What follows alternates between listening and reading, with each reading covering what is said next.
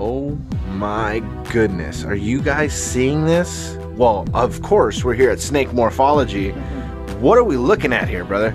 Once again, I'm addicted to the super pastel highways. Trying to do different combos.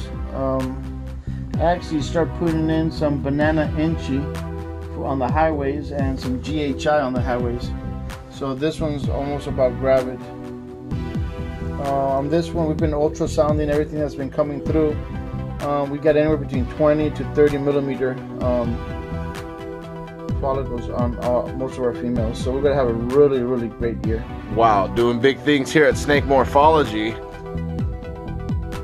So while we're looking at this beautiful super scent over here, why don't you go ahead and tell us what's going down this weekend? So this weekend we'll be out in Bakersfield on the reptile show. It's a big Pet Expo in the convention center, and we'll be out there for the weekend.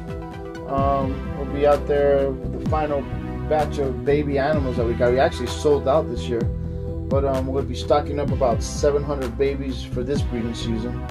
And it's all going to be pretty high end. This is super cinnamon, which is already being bred to what was the female male I put out this? I got a blackhead champagne, so it's going to be really nice. Yeah, it looks gorgeous. I noticed you have some amazing new keeping cards here, right? Oh, yeah, we got a little label printer, so just to make it more neat, we start labeling everything, keeping everything really organized. Just breeding. This must be the male. Yeah, this is not there. So where did we put the male to breed? And there he is, locked up.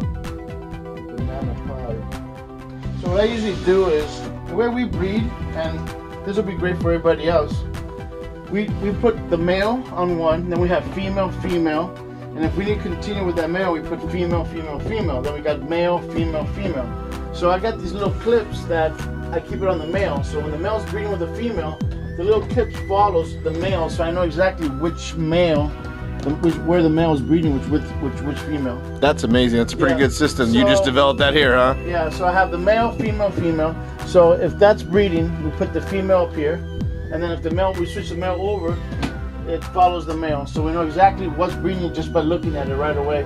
And then we usually breed them about 3-4 days on each female, and then we give them a week rest. We usually breed them the first season twice on that first month. Then we usually breed them just once a month every time after that. You don't want to burn out your male. Sometimes when you're breeding 5 females to 1 male, you gotta be very careful. If you see your male getting way too skinny, you gotta stop, because you're gonna really kill your male. He'll breed, he'll stop eating to his death, like every single male out there, you know. But we won't die. But the snakes will. They'll breed until their death. They won't eat, and you just kill them. So remember, never overbreed your male. All they need to do is get hooked up 1 time a month, and he's good to go for the female. Don't kill him. If you get an ultrasound machine, we picked this one pretty up cheap on eBay. I picked this one up like for 500 bucks. We ultrasound, and then we exactly know where the follicle's at. Say one of the females, it's at 35 millimeter eggs. You don't have to keep burning your male out. She's done. She's good to go.